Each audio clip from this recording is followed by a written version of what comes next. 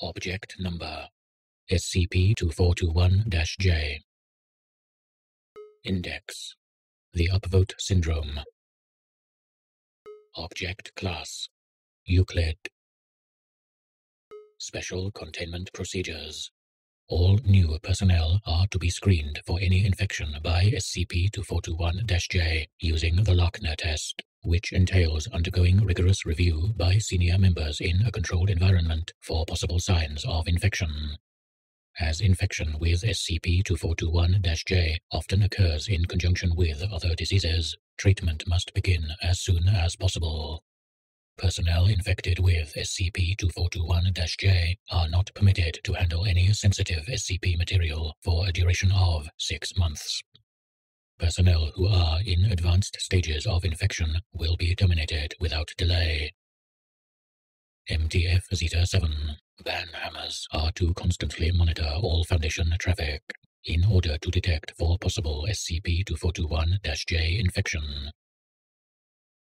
Object Description: SCP-2421-J is a syndrome that naturally occurs over the realm of the Internet. However, when new personnel are hired by the Foundation, SCP-2421-J will manifest in unique symptoms that warrant mentioning. When a member infected with SCP-2421-J files a new article, referred to as SCP-2421-2-J, the article itself will not follow standard Foundation format.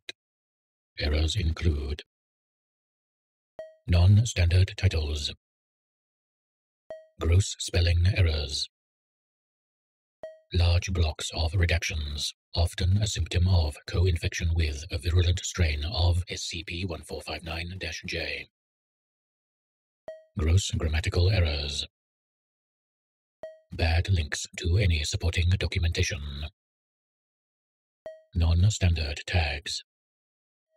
When the infected staff member is censured on their work, they will attempt to counteract any negative censure with a positive review. This is the hallmark sign of SCP-2421-J infection, and is considered by all staff as a Level 1 outbreak. Possible side effects of exposing non-infected staff members to SCP-2421-2-J include a compulsion to edit the article heavily, increased levels of irritability and anger, a desire to attack the infected member with a hammer. When 3 or more SCP-2421-J infected personnel gather, the infection takes a different route, blending the personalities of the group together to form a data expunged. Such beings are capable of causing extreme damage to any facility at which they are stationed, and thus should be terminated with extreme prejudice.